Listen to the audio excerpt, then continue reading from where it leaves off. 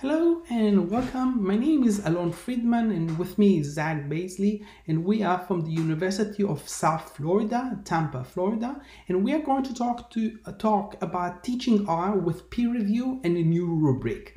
The idea of a peer review is well documented in the literature and has been a lot of research on the subject.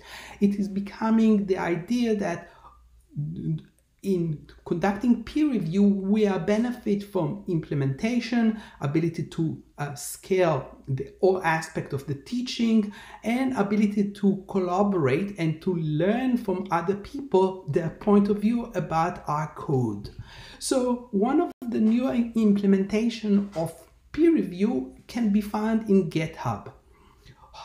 Posted on Medium how to conduct peer review. And his recommendation, it is a best practices for student is that start review with each part of the code, make sure it works as expected with a clean code guides. However, in the R community, we do not have still the idea of a clean code guidance that is missing. Another aspect is the missing part of the peer review is a rubric. What is a rubric? Is the outcome of a lot of development, and a rubric is also a great facilitator for teacher, educator to setting an agenda for the assignment, which means that we as a reviewer has an agenda that we want the students to go over in order for them to become aware of how we criticize or how we evaluate their work.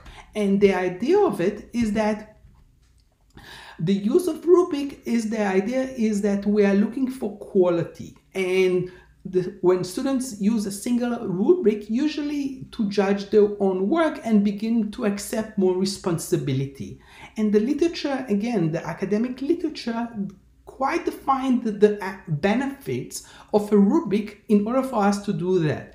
It is one of the things that Adele in 2000 says using rubric to promote thinking and learning. And this is basically the objective of every instructor and every teacher when he comes to the class. So the common rubric in Java usually outline how to scale the assignment, and it usually talks about correct output, the design output. But the question begins is how do we create a rubric that will reflect accordingly to the R?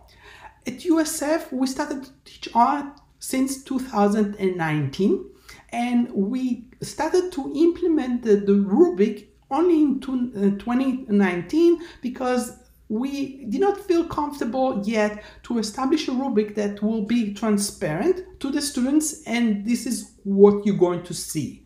So we came up with the idea that a rubric can help the students to understand R, and we created a rubric that they will see, they will understand, and the rubric will consist of 10 categories: focus, the idea of analytics, idea of code, and we divided the code into two aspects: the code itself and the design of the code, the documentation, the testing, the visual, and the accessibility. All those components usually cannot be found in a written document or a writing assignment. So I started my conversation, I said, what is a student engagement?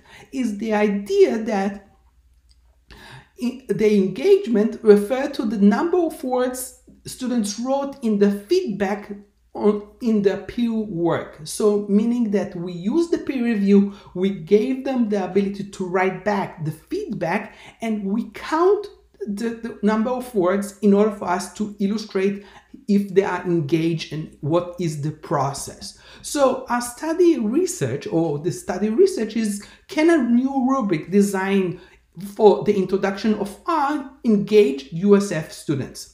Again, this is not a large-scale study. It is only 26 students, and the backbone of the study was Canvas. Canvas is an online system, and one of the drawbacks of Canvas, you cannot pull the data out of it. You need to do it manually, which is not easy to do. So we collected also, in addition to collecting the students' comments, we also collected open questionnaire in order for us to get more input. So all students that attended the class participate in the peer review. The study found that more students wrote more in the final project than the weekly assignment. The ratio was 2 to 5. And we also found the most common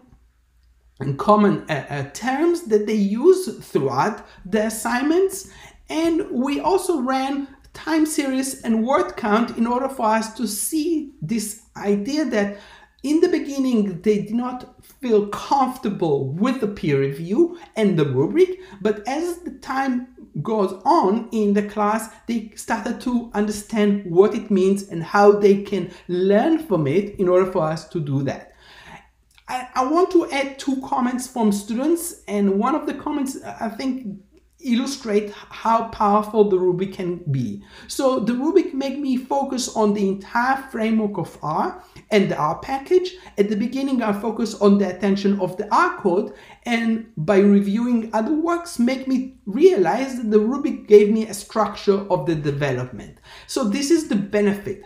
But what I want you to take from this study, which is what it's all about. So this is a case study. This is not a generalized study from the entire population, and this is important.